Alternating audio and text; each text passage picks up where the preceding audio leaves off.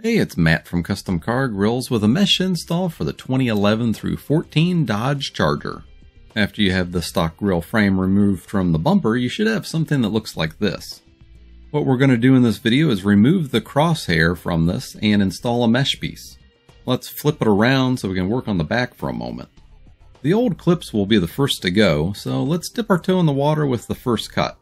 I've got my trusty Dremel here and have it equipped with their number 543 cutting and shaping wheel. This will make short work of the plastic, and while the outer perimeter clips are technically the only ones we're after, I'll cut them all off. Then let's focus on the screw mounts. Unfortunately, these have to be cut too. There's realistically no way to keep them with the repair that we'll need to make later. Just a simple cut and some shaving with the top of the wheel will work. You don't need to overthink this step. To bridge the gap of the openings, I've cut some scrap mesh piece to roughly the shape of the gap, with not much extra on any side. Some uncut scrap pieces can be requested when ordering, but they're not included by default. A little bit of tape can hold these in place, and then some aluminum HVAC tape on the top edge will be a useful addition to make a lip on the back. I'll then repeat these steps for the other three gaps. To fill in these areas, I'll use some PlyoGrip Plastic Repair number 3, though other 2-part repair epoxies like this 3M version will work just as well. This can be dispensed right on top of the mesh like this. Essentially, we're starting to rebuild this area before it's actually cut out.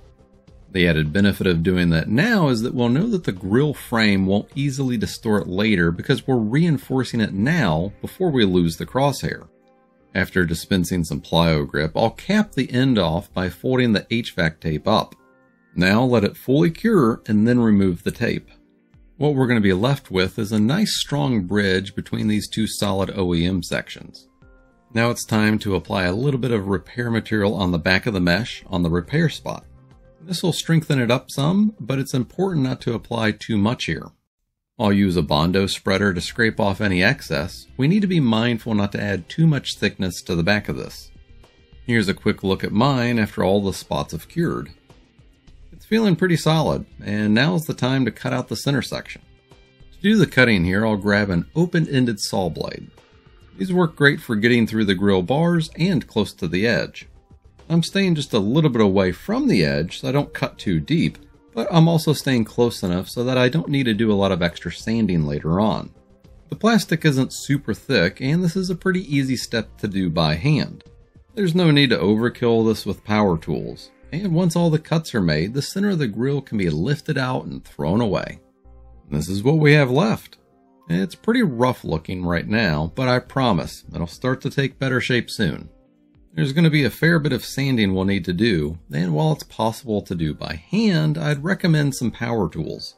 I'll be using a 3-inch grinder for much of this, but a mini belt sander can also be very handy as well.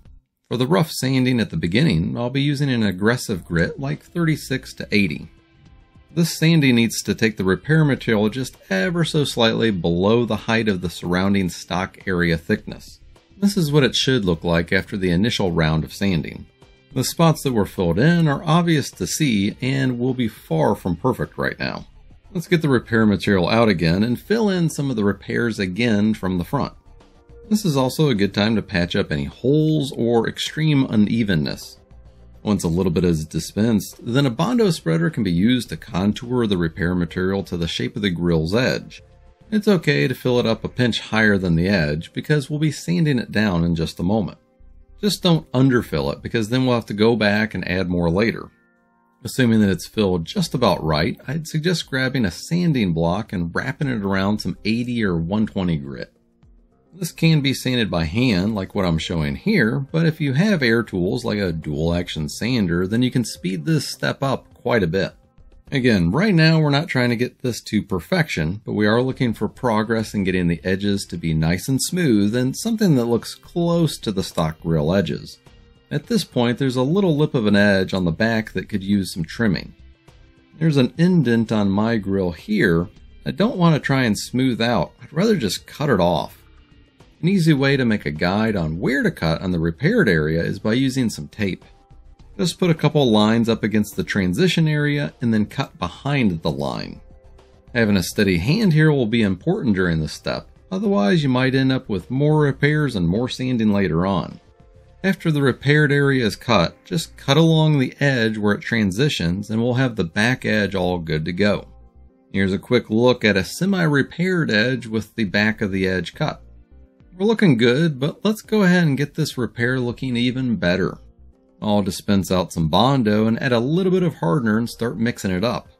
This filler will start to harden up soon, so I need to move somewhat quickly. After it's mixed well, I'll lay some on the edge and contour relatively tightly to the edge. There's a little bit of artistry needed to get the edge shape just right, and again, it's fine to overfill this area just a pinch. Adding too much just means that we'll need to do a little extra sanding. And speaking of sanding, let's get at it one more time.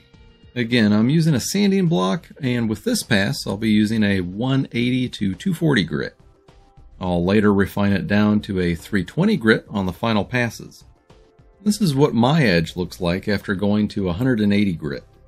It's a little rough, and it still needs some more work, but it's about 90% good.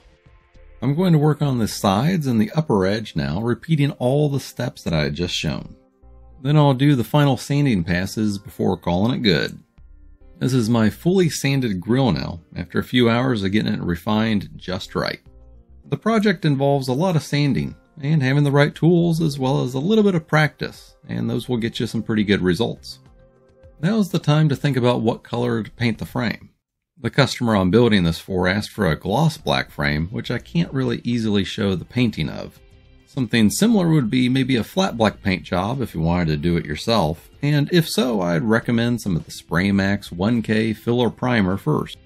Then use their flat black trim paint, and this is a good universal color for pretty much all chargers. Well, this is how the gloss black frame looks like, and wow, is it a beauty. Check out how slick this looks, and the repaired edges look seamless. I think most people would never know that this originally had a crosshair in it.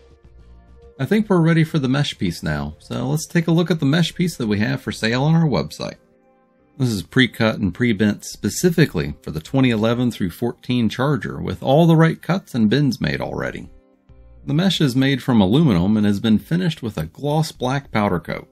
Let's flip this grill over and lay the mesh on the back of the grill. The bent tabs face the front of the grill and wrap around the back. To temporarily hold the mesh to the frame, I'll grab some cable ties and foam.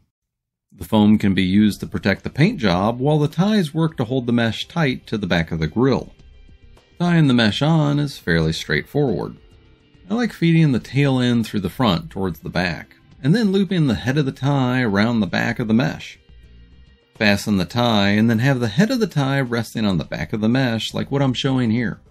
The ties need to be on tight enough as to hold the mesh flush to the back of the frame, but we don't want to have the ties on here so tight that the frame gets distorted. It might also be a good idea to take a measurement before starting the mod of the height of the grill, just to make sure that the top edge isn't sagging down. Once all the ties are in place, I'll cut off the tail ends and throw them away. To bond the mesh to the frame, I'm going to use more of the plastic repair material. Though in a pinch, it's possible to use other glues, such as automotive goop if used properly. I'm just dispensing the epoxy in and around the mesh where it comes into close contact with the grill frame. The mesh intentionally doesn't have a lot of excess around the back, because I didn't want to add too much girth to the back of the edge, so that reinstallation will be a little bit easier. Once I have it dispensed, I'm going to use a brush to even out the application and spread it a little thin so that it doesn't have a bunch of high spots. Of course, it's important not to spill any of this through the front. We're right at the end of the project, and I'd hate to have any go through the front and mess up the paint job. Try to get this all the way around the perimeter of the mesh for a solid application, and then just let it cure. And once hardened, go ahead and cut off the ties and throw them away. The mesh install is now complete. Let's flip it around and see how it turned out. Oh wow, check this out! This looks stunning, and I can't believe the transformation considering what we started with. And here's how the grill from this video looks installed on a charger. Now, when it comes to the reinstallation of the completed grill, it's important to note a few things. First, it should be fairly obvious that the center vertical bar needs to be cut out of the bumper. Using a Dremel or a saw can be a good tool to cut this out. The screw mounts for the stock grill on the left and right side of the bumper will likely also need to go too. Second, let's talk about the clips that are around the edge of the grill. These can be challenging to fit back through the bumper, and once the grille is in place, the clips alone won't be enough to hold the grille in place long term. So to fix this, the grille will need to essentially be epoxied to the back of the bumper. The plyo grip or 3M panel bond or other equivalents can be a good glue to bond the back of the grille to the back of the bumper, and of course make sure not to spill any through the front. It might also be a good idea to use an adhesion promoter for this step, and be sure to get the adhesive in and around the clips as well as the grille so that it's securely in place and won't be coming loose from the bumper in the future.